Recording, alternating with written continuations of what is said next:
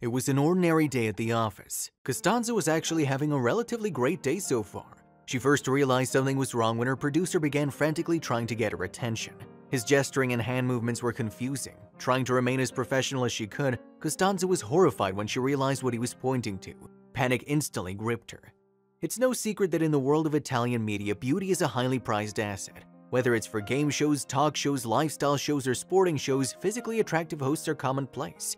Italy's one of the fashion capitals of the world, so it's only natural that its television shows reflect the conventional beauty standards that society never seems to get enough of in the age of social media.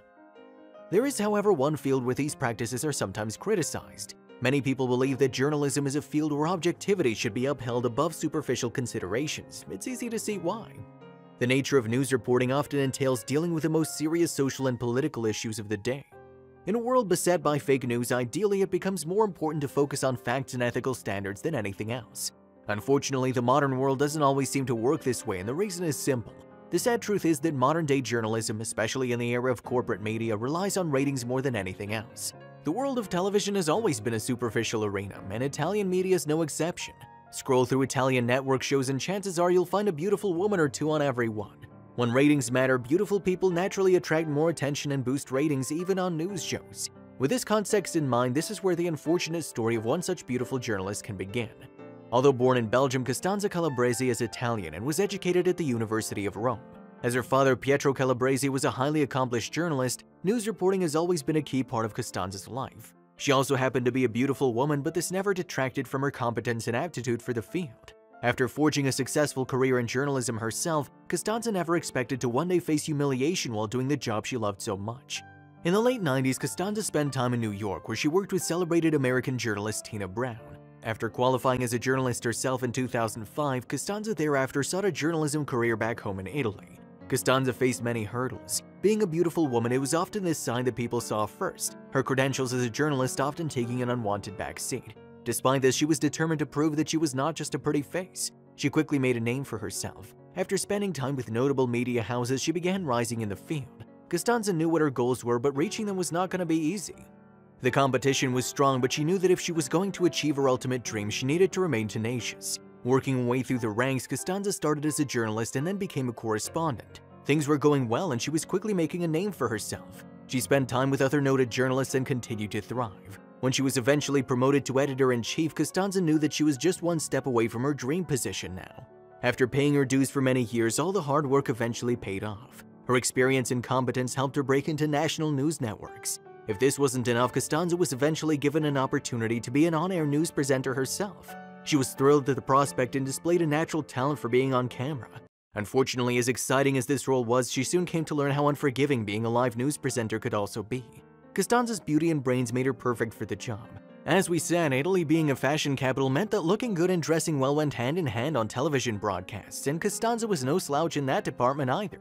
Soon Costanza was known for her great fashion sense just as much of her journalism credentials. What she didn't know was just how much she would become to regret her wardrobe choice during one fateful broadcast. In preparation for that broadcast, Costanza elected to use a slightly revealing but elegant black ensemble. Although she wore a short skirt and black high heels, as she read her reports from behind a desk, it was usually her top half that was in focus.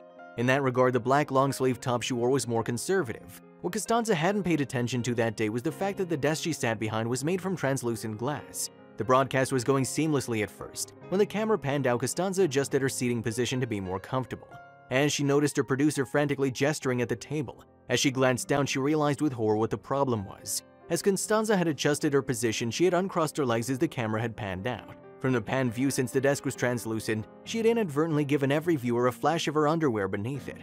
The shame and embarrassment of the moment were almost unbearable. Keeping her bearings remarkably well, though, Costanza continued as normal and pretended she was unaware of what just happened. Sure enough, it didn't take long for Costanza's moment to go viral. While Italian media did have a reputation for favoring on-screen beauty, the world was undoubtedly moving away from superficial norms. As many social justice movements sought positive changes for females in male-dominated arenas, the incident ended up unintentionally adding Costanza's voice to them.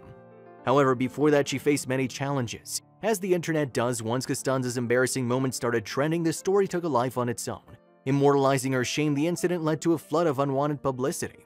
As is common with such viral incidents, it seemed like suddenly everyone had an opinion on the matter. While many viral stories have positive effects on the lives of their subjects, as Costanza learned, there's often a much darker side to the attention they can bring. Costanza had been a public figure for a while by this point. Due to her father's career, she had been accustomed to the spotlight throughout her life. However, there's a big difference between being in the public eye for a successful career and being an object of ridicule. For the first time in her career, Costanza was forced to face the emotional roller coaster ride of being the latter. The immediate fallout from the incident was predictable. In the first wave, it seemed that most of the public scrutiny centered around humor. At first, Costanza was mercilessly made fun of. Meme after meme followed her and her phone never stopped buzzing. As humiliating as this part was, it was still relatively bearable. She even made an effort to laugh along with all the jokes. However, things changed fast and soon took a more serious turn. Costanza first began feeling uneasy when she noticed the online commentary surrounding the incident was starting to become more negative. At first, most people just teased her and there were lots of predictably skeezy comments from men about her looks. However, after a while, the comments had moved on from the incident and began to focus more on Costanza herself. After a while, they became more and more troubling.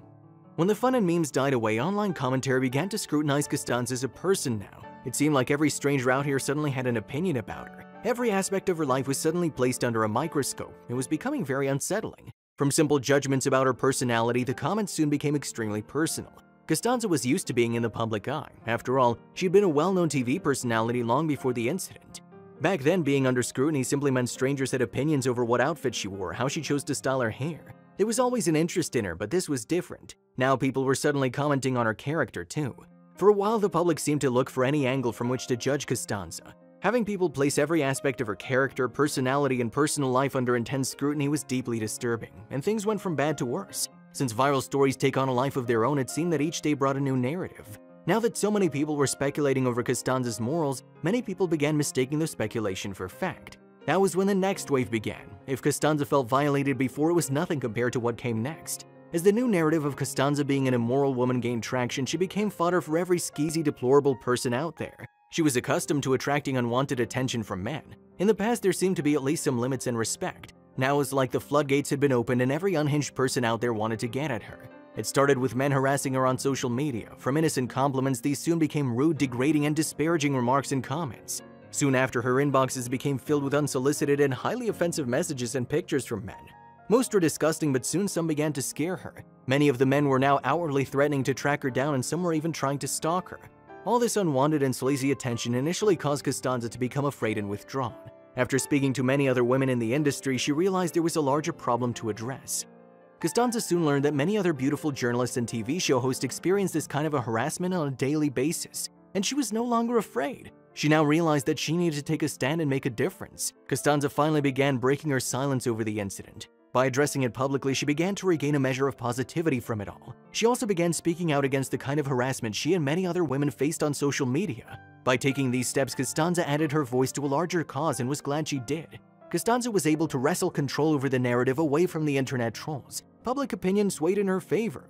The bullies behaved typically in response and slunk back into the shadows where they belonged. The entire saga was finally put to rest. Costanza learned that her fame often came with people ever ready to exploit it for their own benefit, but in the end she handled it all in the best way possible. Ever the professional, Costanza moved past the incident with grace and dignity. After all, she'd worked too hard to allow nasty and degrading comments to derail her. Regardless of all the different opinions that swirl around the incident and the fun that people poke at her, Costanza still came out better for it. Her wardrobe malfunction ended up actually boosting her fame. Since the incident, ratings for her show went up considerably. Costanza continues to grow in her career and is still widely respected as a journalist. In the process of getting through the unfortunate saga, Costanza wound up learning an age-old truth. When you're a public figure, there's no such thing as bad publicity. In the end, it was Costanza who had the last laugh.